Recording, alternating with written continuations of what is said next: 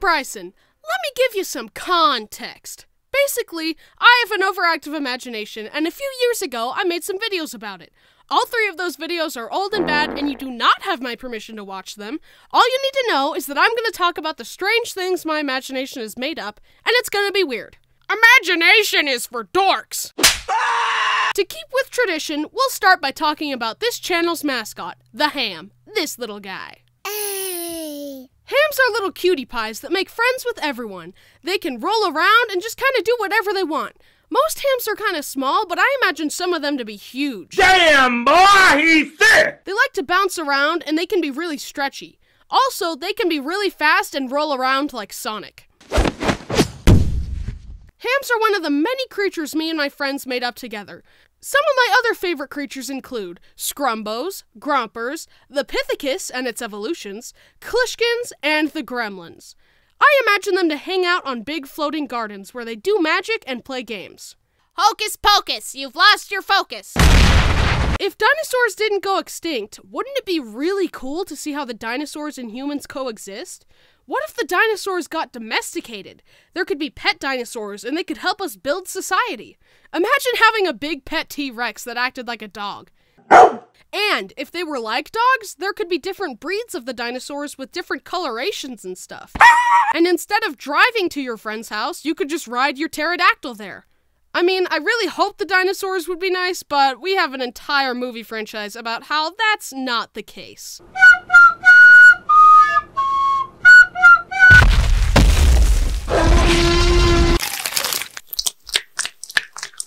What if ocean life could fly instead of swim?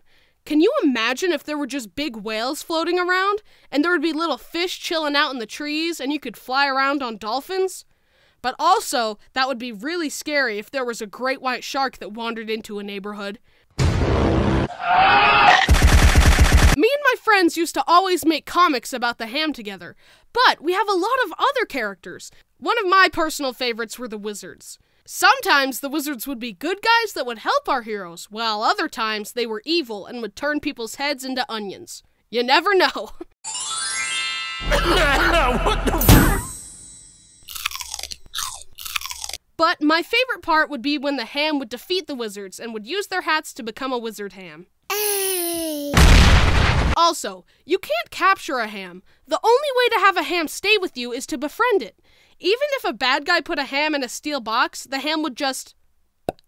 Also, a ham is the best judge of character. That's why the best heroes in the land are often accompanied by hams. But if you have a ham and start doing bad stuff, the ham is gonna leave you until you start being good again. And that's why almost no YouTubers have a ham, because all YouTubers are terrible people. Except me. My ham never leaves me because I'm so much better than all of you, and I'm the best person to have ever existed on the earth. Kneel before me! Wait, no, come back, I'm sorry. And if you like the ham, or me, then you'll be happy to know that we got 2 new big plushies. One of the ham and one of me. They are much bigger than last time, too. The ham has the ability to read your soul and judge your purity, and the Bryson is a functioning voodoo doll of me. Watch! This is the best merch I've made so far, and we worked really hard on it, so if you want to support me, scroll down to the merch shelf or link in the description and buy a plush. And if you buy both, you get a discount. Thank you. Back to the video. When I was younger, I would imagine these tiny toy airplanes that I could sit in and fly around in. Can you imagine how fun it would be to float around in your own personal little airplane? You could rig it up with Nerf guns and have a dogfight in the skies. I also used to imagine peacefully floating around in little hot air balloons to explore the skies. I would imagine me and my friends visiting the floating gardens that all the creatures hang out at. But again, floating around in hot air balloons would be really dangerous if sharks could fly. But sharks are scared of killer whales, so maybe you could make the hot air balloon look like an orca to keep the sharks away. Dude, back off. Also, did you know that dolphins can beat up sharks? I swam with a dolphin once. Dolphins are very smart, and because of this, they know where to hit the shark to deal maximum damage. They punch the sharks in the gills with their noses. If we take a look at the dolphin's brain, we can see all these smarty, wrinkly bits throughout the brain. This allows the dolphin to have big brain thoughts, like punching the sharks in the gills. However, if we take a look at my brain, we can see that there aren't any smarty wrinkles. It's totally smooth. Since there aren't any big brain thoughts happening in my brain, it leaves space open for other thoughts to happen, such as, what if sharks could fly?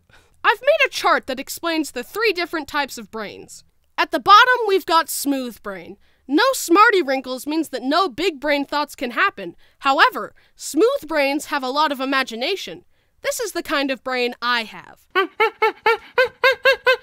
In the middle, we've got a caveman brain. This brain has wrinkles, but it's kind of small.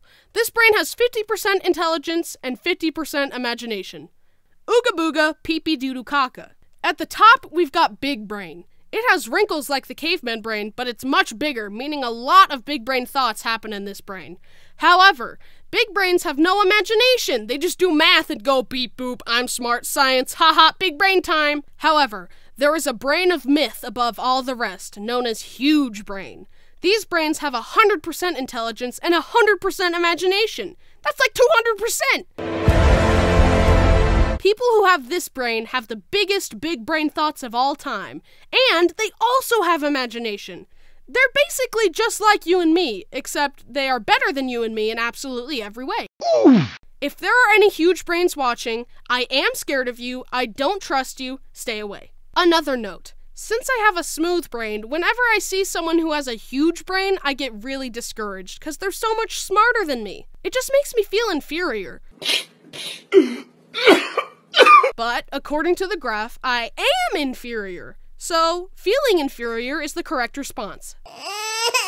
Alright, the moral of the story is, hams are adorable, sharks shouldn't fly. That's like a tongue twister, sharks shouldn't fly. The moral of the story is, hams are adorable, sharks shouldn't fly, and I have smooth brain.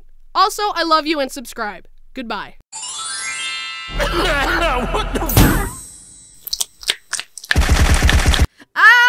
I'm really excited about those plushies. I worked really hard on them and I really hope you guys like them.